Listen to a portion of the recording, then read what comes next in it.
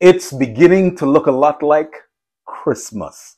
Yes, we're just entering into the Christmas season, a time of the year of which I absolutely enjoy.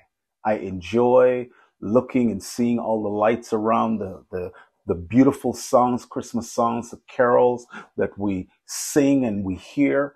And I believe that it really resonates and really gives an atmosphere of expectancy, of love, of cheerfulness, even in the midst of a lot of darkness that's going on in and around us. And I believe that even in the midst of adversity, we need to be cheered up. We need to experience God's love that has been made available to all of mankind. Today, we're going to start a series that I've entitled that really captures and speaks about the Advent, and really speaking of his coming.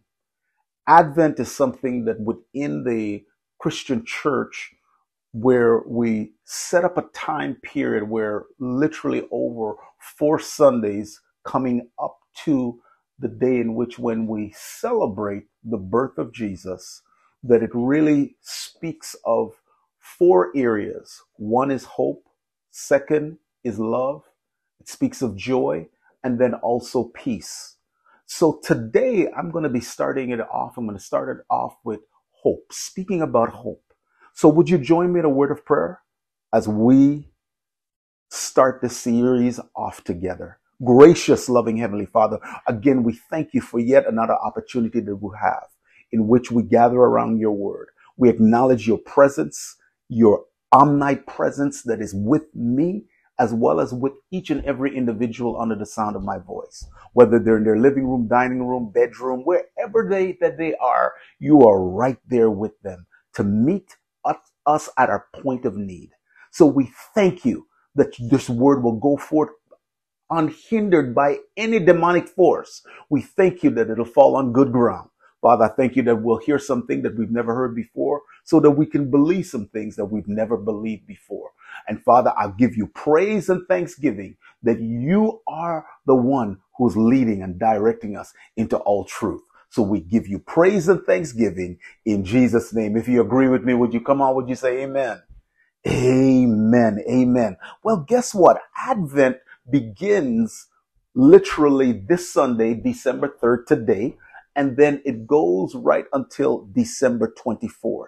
We need to understand that Advent is really captures from this Latin word that speaks of coming or speaking of arrival. Okay, arrival. And one of the things that the early church really embraced about the season, or that they celebrated, was that they looked towards they had great anticipation concerning his coming, the next coming. You know, well, we understand that Jesus, his first appearance as a babe in a manger, of which we celebrate, and we thank God that he came as a baby. But guess what? He's not a baby. He grew up. Amen. He grew up, but he came first time as Savior.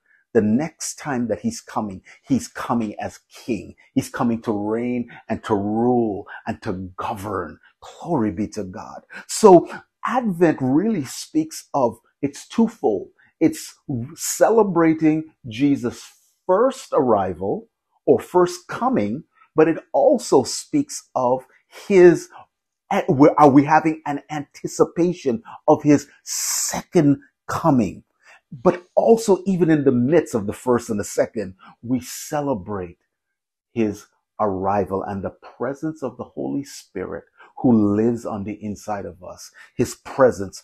Oh, would you even right now, would you thank God? Just say, Lord, I thank you for your presence that is with us even right now.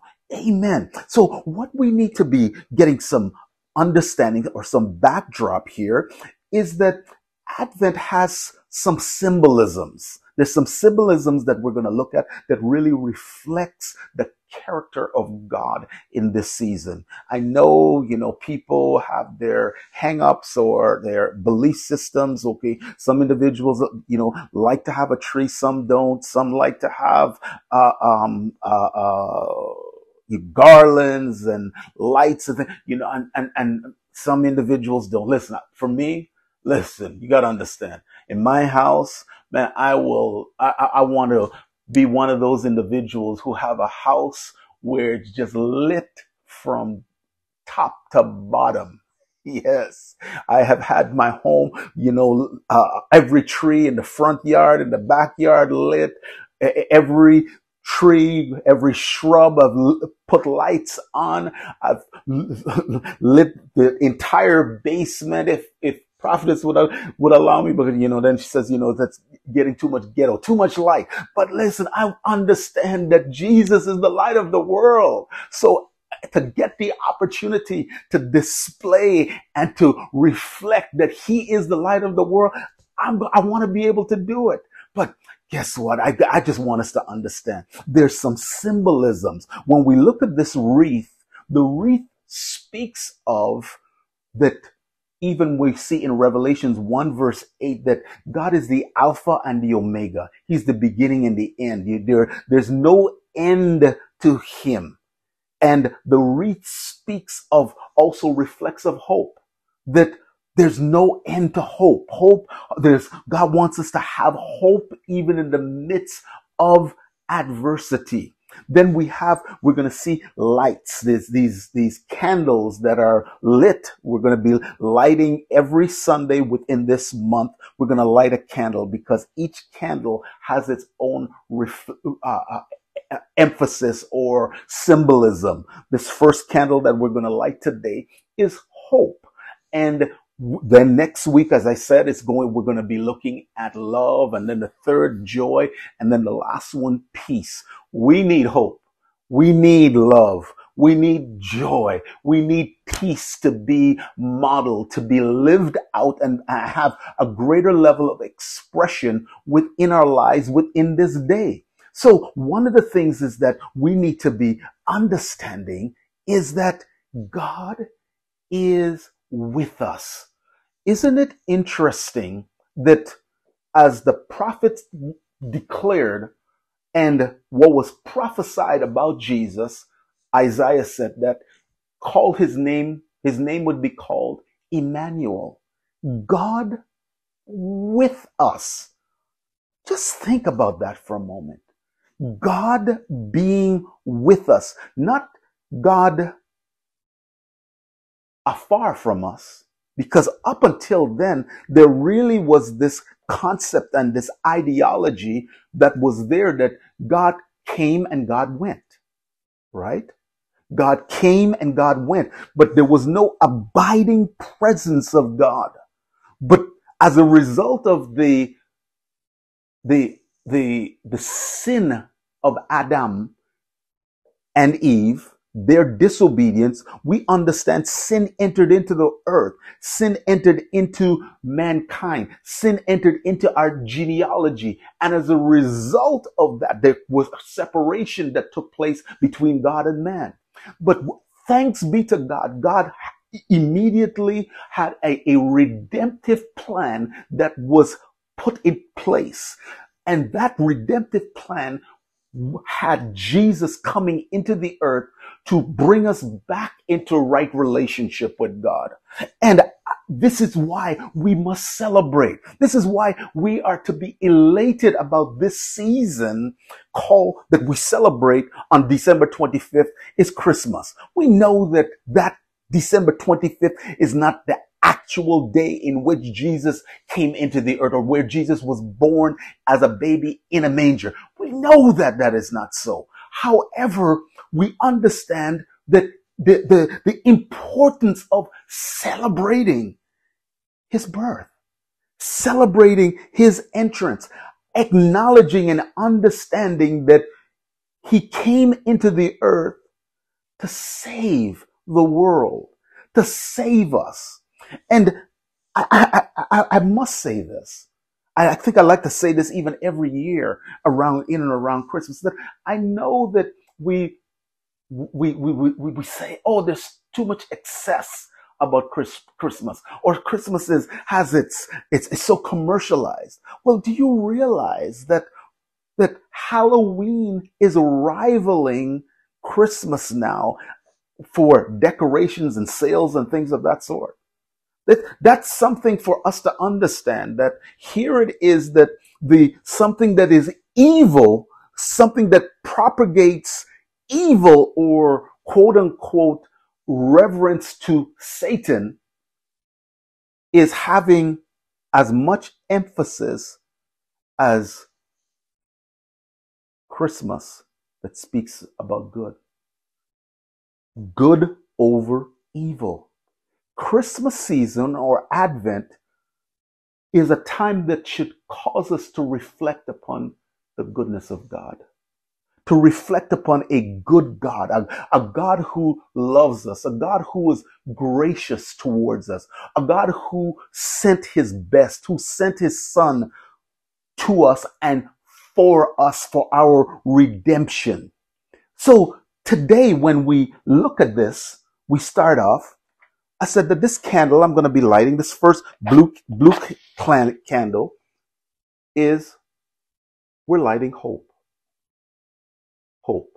Come on, type that out. Hope. We need hope. We need a greater emphasis and a greater reference of hope being reflective in our society, within our homes. Within our homes. Would you consider that hope is to the soul like breathing is to the body? Come on, I'm going to say that again. Hope to the soul is like breathing to the body. You see, when Jesus came into the earth over 2,000 years ago, he was God's hope that was released into the earth. You see, for over 700 years, when Isaiah had prophesied concerning the Savior, concerning Emmanuel, that Jesus being born, Emmanuel, God being with us, would come into the earth. That there was 700 years that had taken place between that prophecy, that prophetic word, and the manifestation of it when we see it in the book of Matthew or Luke. Okay. It's amazing that even between the book of Malachi and Matthew is 400 years, just between that area. And it's called many times by scholars, it says that it really was a dark period or dark era. And why is it called a dark era? It's called a dark era because there was no prophetic word, no directive word coming from God that was spoken through by any of his prophets within that season. So it was a very dark season.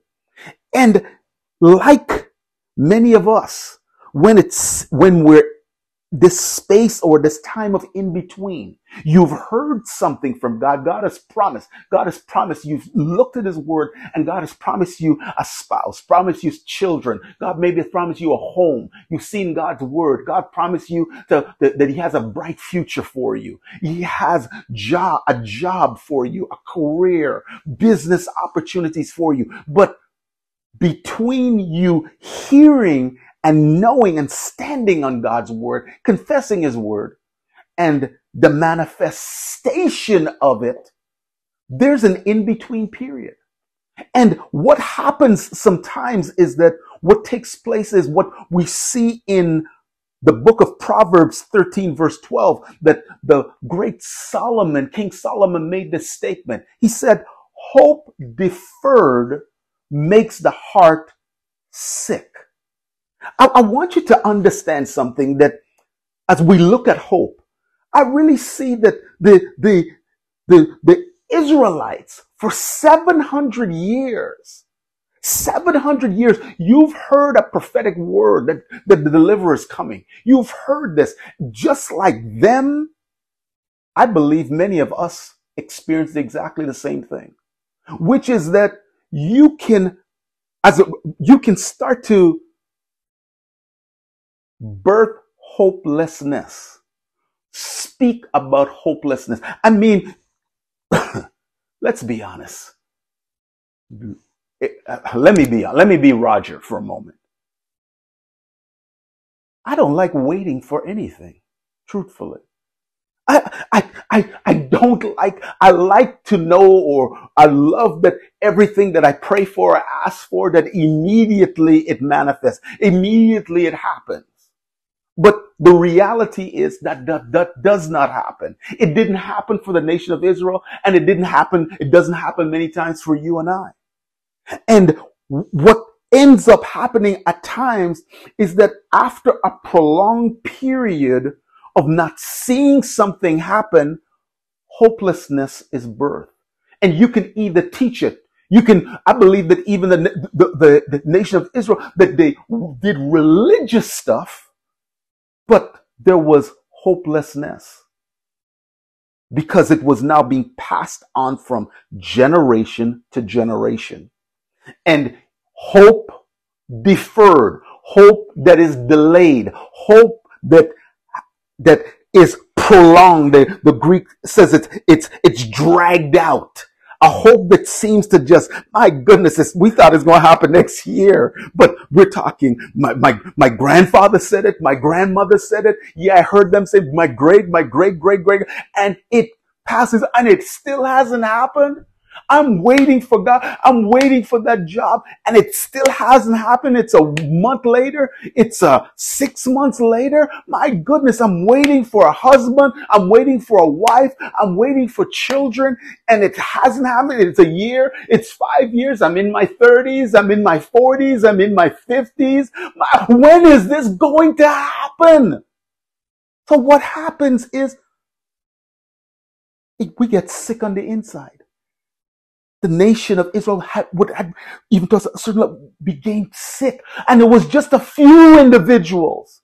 There was just a few, like a Zechariah, who was able to still keep believing, still having hope, still going to the temple and looking with anticipation. Is it this one? Is it this year? I want you to understand something.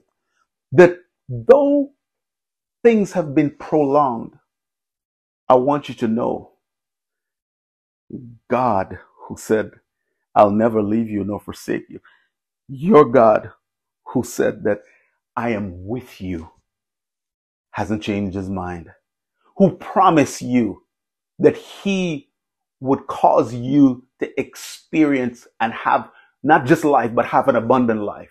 I want to remind you, I want to tell you that God does not renege on his promises. I want you to know that God is faithful. I want you to remind you that what God says, yes, and he says, yes, yes, and amen, that he doesn't say no. I want you to understand that I want you to know that yes, you have felt and experienced hopelessness. But in this season today, I'm bringing you a message of hope. I want you to hope again in God. I want you to understand and to know that yes, hopelessness, we understand, it ends up being like a lingering sickness or a reoccurring sickness that comes up. That's because as a result of feeling, I confess, I'm believing, I gave, I sowed, I planted seed, and it just seems prolonged. It seems long. It seems like it's put off. God, did you forget me? Did you forget our nation? Did you forget our family? Did you forget me? That's how hopelessness, that's what sets in. And I want to challenge you. I want to encourage you. Don't be afraid to speak to your loving Heavenly Father from a place of truth. If you feel disappointed, be disappointed. Or articulate your disappointment.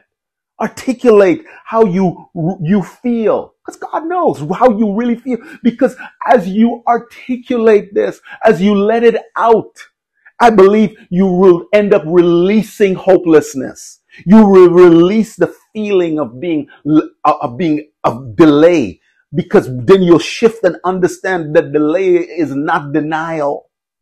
That God has not denied you. He didn't deny the nation of Israel because he was at work even when it seemed like nothing was happening. Even in the midst of a dark season, God was at work. That's why in Luke chapter 2, look at me. Look in Luke chapter 2. Here we see in verse 10. In a reading from the Passage translation, these 5 verses. But the angel reassured them, saying, "Don't be afraid, for I've come to bring you good news, the most joyous news the world has ever heard." Oh my goodness. This is why I have a problem with ministers or with people who bring bad news. Who's telling us of negative things, of how God is judging, how God wants to annihilate people. No, come on. God says here in his word, tells us what these angels comes to bring good news. Come on, type that out. Good news, good news, good news. Yes. And it is for some people. No, this good news is for everyone, everywhere. This is why you see us with our shirts on that says kingdom is for everyone. Yes, everyone, every race, every creed, every gender, every type of individual. The kingdom of God comes and will invade your life as you welcome the kingdom of God. And the kingdom of God is like yeast in dough. It works from the inside. As you welcome the kingdom in, the kingdom will start to transform you from the inside. Oh, you're on the outside. People think you look exactly the same way, but on the inside, something great. So greater is he who's on the inside of you that is at work, bringing about change, changing the way you think, changing the way in which you speak, changing your processes. But one of the first things is that the kingdom does is letting you know that you are righteous, that you are holy, that causes you to understand that you are sanctified, causing you to understand that, listen, that you have been set apart by God. Because when you welcome Jesus in your life, you welcome the kingdom of God to come into you, the kingdom will overthrow, kick out that foreign entity, kick out the devil's kingdom out of your life and cause you to have he who is the rule of the universe living on the inside of you. So this is what God said, I come to bring good news of letting us understand this. 11, let's go on. Today in Bethlehem, a rescuer, oh my God, was born for you. And he is the Lord Yahweh, the Messiah. You will recognize him by this miracle sign. You will find a baby wrapped in strips of cloth, lying in a feeding trough. Then all at once, a vast number of glorious angels appeared, the very armies of heaven. And they all praised God, singing, "Glory to God in the highest realms of heaven." Watch this. "For there is peace and a good hope given to the sons of men." When the angels went away from them into heaven, the shepherds said to one another, "Let us go to Bethlehem and see this thing that has happened, which the Lord has made known to us." What? God made a proclamation through his angels. What is he saying here? What happened? "For there is peace and good hope given to the sons of men." The first sign, the first offering that God wants us to understand is that he brings hope. Yes, you've been hopeless. Yes, Israel, you've had 700 years. Yes, you've had 400 years of not hearing any specific prophetic direction. Yes, you, child of God, have not seen the manifestation of the things that you've asked for in 2023, that you've been believing God even for this, within this decade or for the past 5-10 years. I want you to know today what God is saying to you and I. He wants that he is a God of hope. Jesus was the hope to the world. And God was saying, I've sent my son who is hope to elevate you, to lift your expectation up. God wants us to have hope in him, hope again. You see, hope is the Greek word elip, which means to have anticipation, to anticipate something, to welcome, to properly have an expectation of something that is sure. It is sure that Jesus was coming. It is sure that Jesus is coming again. It is a sure thing that the Holy Spirit lives on the inside of the believer. It is a sure thing that what God has said concerning you has already been released. It's waiting for your ability to acquire it, your ability of accessing it by faith. I want you to understand today in the name of Jesus. I prophesy to you in the name of Jesus that even as Jesus the deliverer came once and for all, one time that he came and the next time that he's coming, I want you to know that he has not forsaken you. He has not forsaken you. That though that the season may have seemed long and dragged out, seem like nothing is happening, I want you to know, just like Matthew declared that in Matthew 1:22, so all this was done that might be fulfilled, which was spoken by the Lord through the prophet. I want to remind you, I want to encourage you, remind yourself of what God has said, the prophetic words that's gone out over your life, the written word of God, as well as the spoken that has been released through your man, your woman of God, released through brothers and sisters who have prophesied God's word over you. I want you to lock in and lay hold and believe again. Lay hold, have hope that God is the one who is at work, both to will and do according to his good pleasure. That he has done it. He is at work. And don't give up. Don't cast hope aside. Don't cast hope aside. Come on, type that out. Type it out in bold. Hope. Don't cast hope aside. Why? Isaiah 9 verse 2 as well as 6 and 7 tells us something. It says, the people walking in darkness have seen a great light. On those living in the land of deep darkness, light has dawned. And what? Then we hear in Isaiah 9 tells us, for unto us a child is born, unto us a son is given. And what? And the government shall be upon his shoulders. But what? His name shall be called Wonderful Counselor, Mighty God, Everlasting Father, Prince of Peace. Come on, glory be to God. Of the greatness of his government, of the greatness of God and peace, there will be no end. He will reign, glory to God. He will reign, he will reign, he will reign forever. Listen, man, the King of righteousness is in you. Allow the King of hope to rise up inside of you. Why? Isaiah 40:31 tells us, but those who hope in the Lord, those who hope in the Lord, wait, will renew their strength.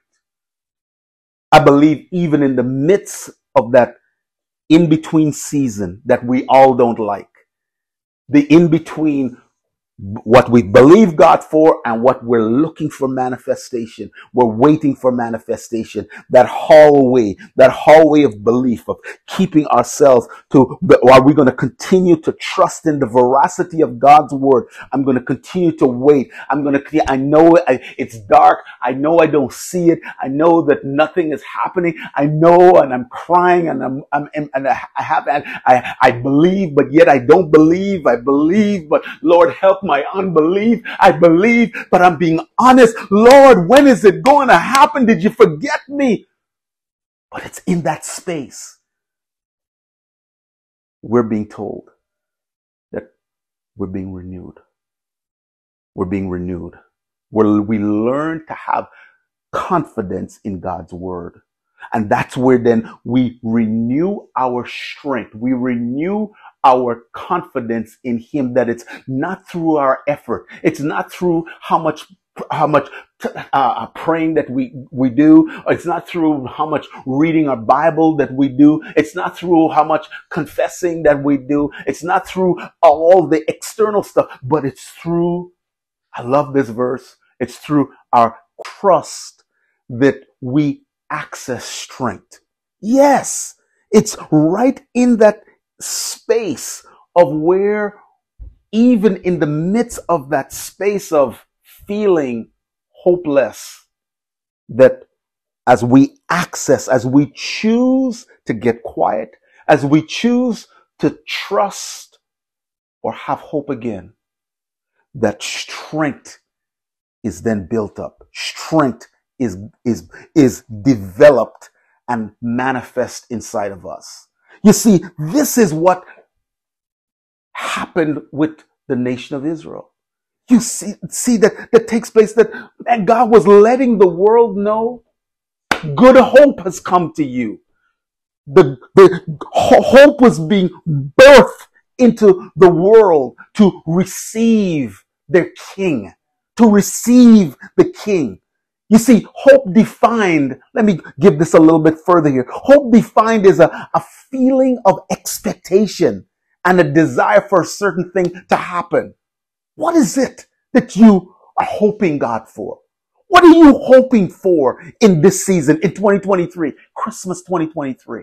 I want you to be bold enough, be audacious enough to declare it, to communicate, to speak it to your hope, your God of hope, because he wants to fill you and I with a level of expectation. Romans 15:13 tells us, may the God of hope fill us with all joy and peace as you trust in him, so that you may overflow with hope. Oh my goodness. God of hope wants me to overflow with hope. Yes. Yes. Yes.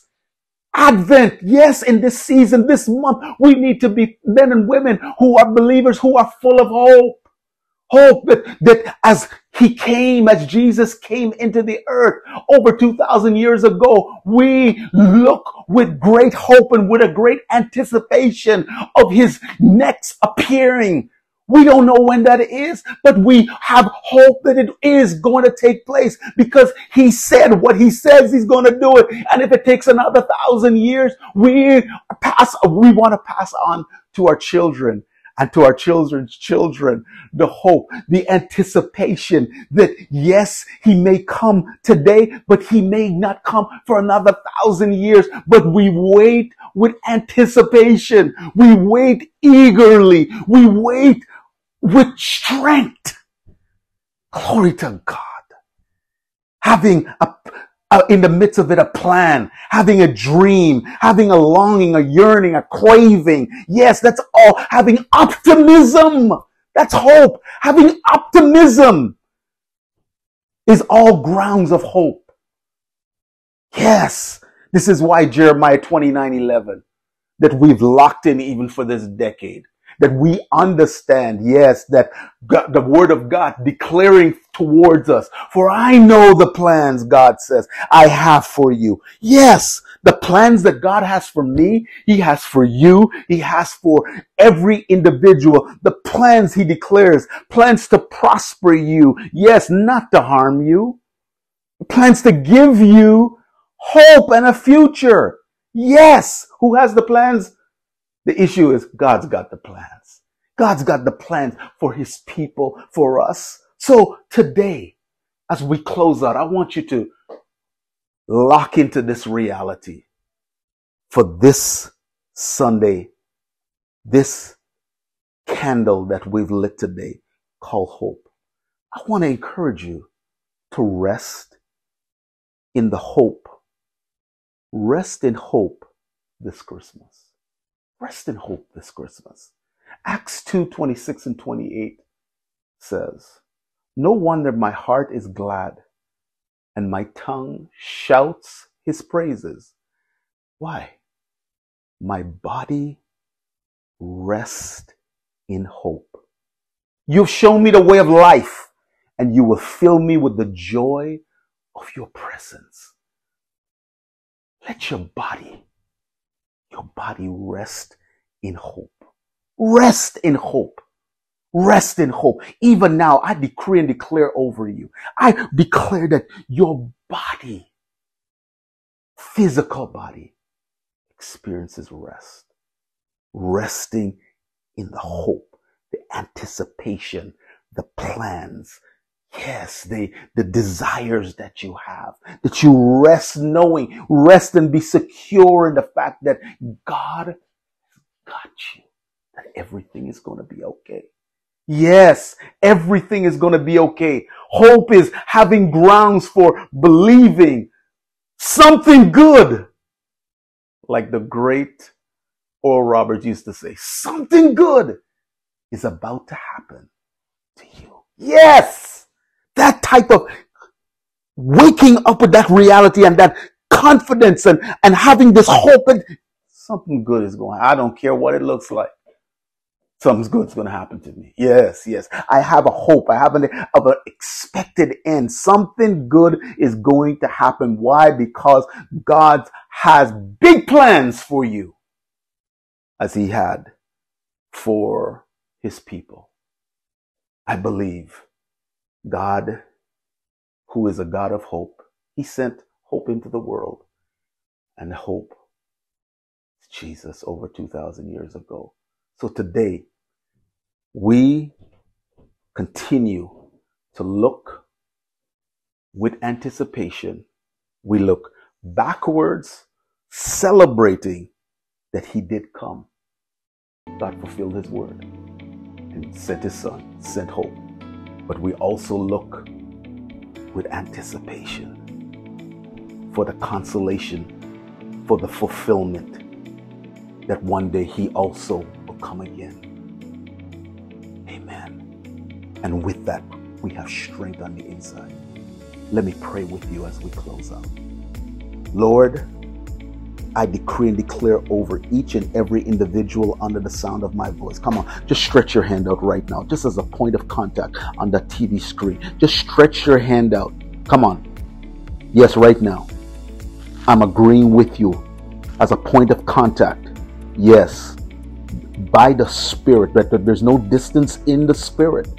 He who's joined to the Lord is one spirit. When we agree as believers, we touch. Touching is not just physical touch, but touching is touching through agreement. Yes.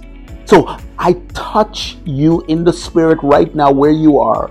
And I believe that, and I release over you that the Spirit of truth, the Spirit of grace, that would cause you to maintain hope right now. Yes. That you would have an assurance, glory to God, that what you have prayed for is already done. Yes, in the name of Jesus. I declare that God's promises are yea and amen over you, and that God said that no good thing will he withhold from you because you walk uprightly. Well, how do you walk up? You walk uprightly because you are allowing God to walk in and through you. Yes, but I decree and declare that because you wait upon the Lord for your definition of what that good thing, that you see it manifested in your life. I decree and declare in the name of Jesus. I declare hope is your strength. Hope is your anchor. And hope causes your boat to float in this season. Causes you to rise up to causes you to be elevated to a new dimension of thinking, of speaking, and of living. I declare this to be so in the name of Jesus. I declare, as David declared in Psalms 18 verse 1, that the Lord loves you. The Lord is your strength.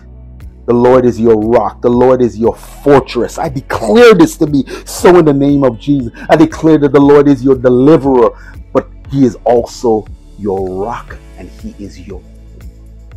I declare this to be so in the name of Jesus. And that because you have hope, your hope will not make you ashamed. in Jesus' name. God bless you. Today, as we start this first Sunday of Advent, I believe that God is going to meet you and has met each one of us at a place of our expectation and causes us to rise up. So I speak and I release this over you. I want to encourage you. Maybe, why don't you? I really sense this as I was ministering this, that you need, if you don't have a candle, light it. Go buy a candle. Go to the dollar store. Get a candle. Light it. Let it be reflective within your home. Jesus is the light of the world. But this first candle being lit, and it reminds you of hope. That He's a God of hope. And hope is inside of you. And that is a hope that is not going to cause you to be ashamed. God loves you. Look forward to seeing you next Sunday as we continue in this series, this Advent series of His coming, where we're going to look at joy. Sorry, we're going to look at love. Second candle. God bless you. The Lord bless you. Cause you to be a blessing.